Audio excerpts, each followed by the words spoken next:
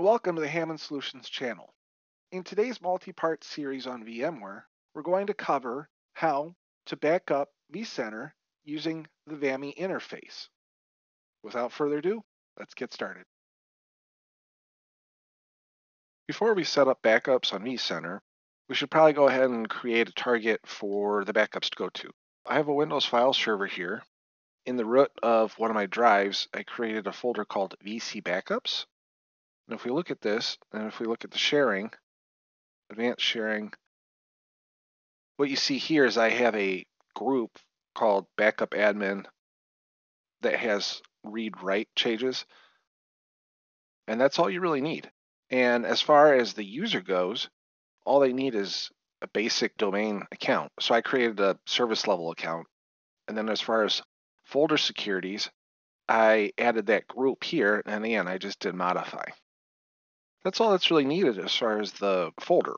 As far as vCenter goes, we want to log into VAMI, the Virtual Appliance Management Interface. And to get there, you go to your vCenter's address, and at the end, you go to port 5480. And you log in using your root account. After you've logged into VAMI, on the left column, we'll click on Backup. And then on the top right, click Configure. I'm going to cheat, and some of this is pre-populated from other experiments.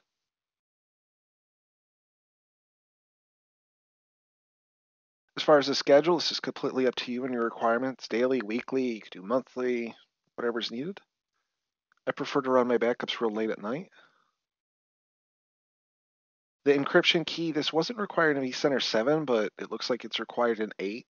The only gotcha I found in my testing was that, ironically, the password has to be 8 to 20 characters, and one special character, one uppercase, one lowercase type of thing. As far as retention, I would strongly recommend you put something in here. Otherwise, you can run the risk of filling your drive.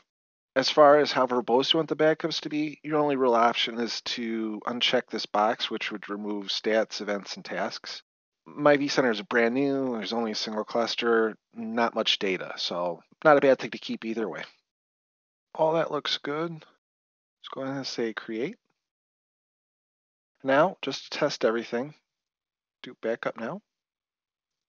Use the backup location and username from the backup schedule. Yes, please. Need to put in our password again. And again, the encryption password.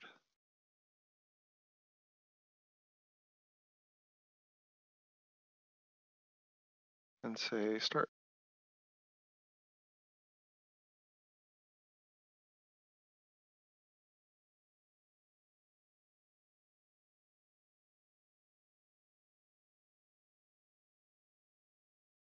All right, you can see that the status says complete.